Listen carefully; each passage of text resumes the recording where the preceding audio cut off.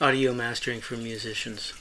Audio mastering is the process that you use to get the best possible recording ever. I'm going to talk about a little bit of the process here. Let's talk about EQing. You want to use your parametric EQ when you're doing mastering, and you want to use little tiny bits of feather EQing, as they call it, so little tiny moves with your EQ. If you make too many big moves, the audio will go out of phase. At the end of your mastering process, you can use an in-phase meter to check out and see if your audio is still in phase after you've done your mastering. The meter will usually probably go up to about +1 and shows that it is in phase. You want to use generally good monitors for mastering. You can get a good set of JBL monitors for about $400. Using compression in the mastering process. Compression keeps the bottom frequencies tight and compresses the high ones.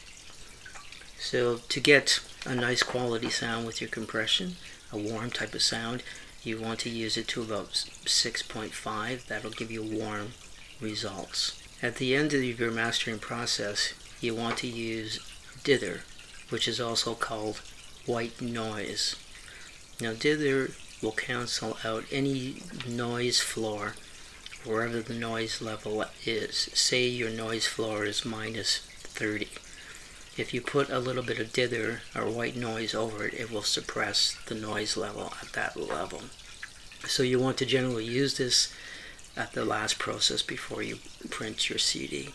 Using acoustic panels in your studio. You can have all the best equipment out there. If your studio is not paneled acoustically properly, it can hurt your recordings. Back to monitors. You want your monitors to be mastering monitors. You don't want to do your mastering through near-field monitors. The difference between a near-field monitor and mastering monitors, the base frequency range is much higher in mastering monitors, probably +40 dB. It just judges the sound a lot more accurately. That's why they're called mastering monitors.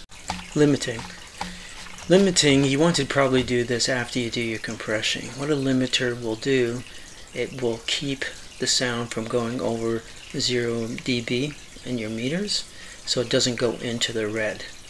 Keep in mind though, if you were to put your limiting settings to 10, your limiter is going to turn into a compressor. So, try not to get it up to that level and use it below that level. Editing your audio. You want to make sure that your audio is clean. It has no audible distortion in it. It has no clicks or pops in it. So you can use your click and pop settings to get those things out. You want to make sure that there's generally no flaws in the recording and it sounds clean and stuff when you're doing the mastering process. So you can generally do this before you use your compression or your EQing and all this to make sure that everything's clean and there's none of these faults in the recording. Let's talk about stem mastering. Stem mastering is a somewhat new process now where you will be mastering different tracks by themselves or different instruments by themselves. So you'll take a drum line or a drum recording and you'll master it, and then you'll go to a guitar and you'll master it, and you go through the same mastering process but just do it separately from everything, and then splice it all together. And many people have said they've had really good results with this, so there might be something that you want to try. So there it is, give it a try. After you've got all this done, you want to play it back many times, and you want it to make you feel like the earth is going to move. So when you've gone through your feather EQing and you're playing it through your monitors, if it feels like the earth is going to move because it sounds so good, you generally want to print it to CD. So the last process here is referencing the end result here, so referencing your mastering of your music.